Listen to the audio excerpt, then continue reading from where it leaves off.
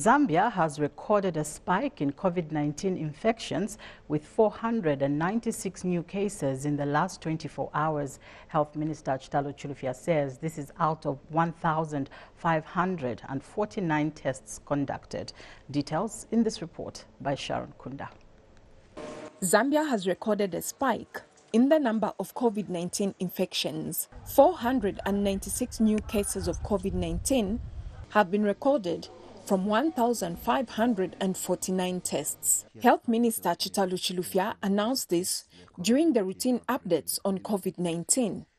In the last 24 hours, Zambia recorded a spike in COVID-19 cases, recording 496 new cases out of 1,549 tests done.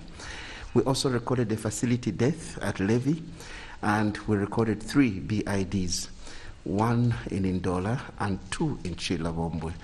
The country's cumulative deaths now stand at 264. Dr. Chilufya has expressed concern on late referrals of COVID-19 patients from private medical facilities to the COVID centers. Let us ensure that when we receive our patients in our private medical facilities, in the spirit of partnership with the public sector, we refer both suspected and confirmed cases early.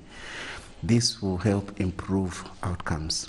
And UTH Director, Clinical Care and Diagnostic Services, Alex Makupe says UTH is the best place to seek medical attention in the wake of COVID-19.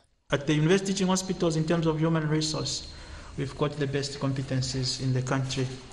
And the environment among the government hospitals, including the UTH, is now improving for the best.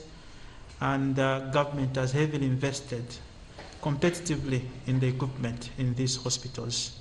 65 patients are currently admitted to various health facilities, with 7 in the intensive care unit.